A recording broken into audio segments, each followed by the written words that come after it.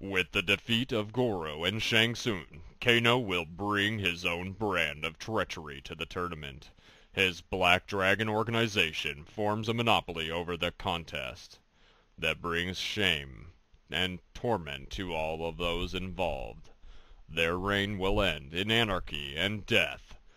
It will result in the final dismantling of the tournament and the Battle of the Sands. Marked for death years ago by the Lin Kuei, Scorpion was murdered by Sub-Zero.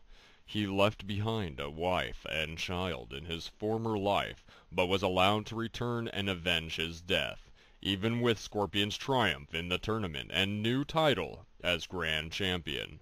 The price he paid was high. He can never again know his family and must exist forever with his secret curse. Raiden's victory comes as no surprise to him.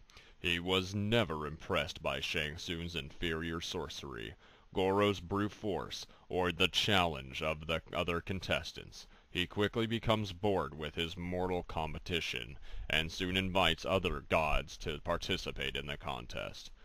The ensuing battles rage on for years, and the war results in our world's final destruction. Have a nice day. Through the battles and life or death situations faced during the tournament, Johnny Cage learns the true importance of his fighting skills. He also realizes the full potential of the tournament. He returns to Hollywood after defending his new title as Grand Champion.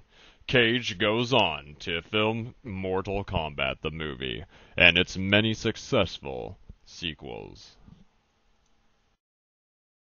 Captured by Shang Tsung, Sonya's Special Forces unit was taken hostage. Their only hope was the tournament.